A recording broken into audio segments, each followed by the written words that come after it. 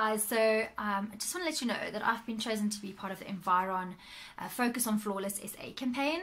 So over the next week or two, I'm going to be trying out their Revival Mask from their Youth Plus range, hopefully bringing more youthful skin back to this aging skin, and also on their Moisture Plus range, which is also very important to keep your skin youthful. And there I'm going to be focusing on their hydrating moisturizing capsules. So keep your eyes peeled. I'm starting today, so I'll probably load the video tomorrow.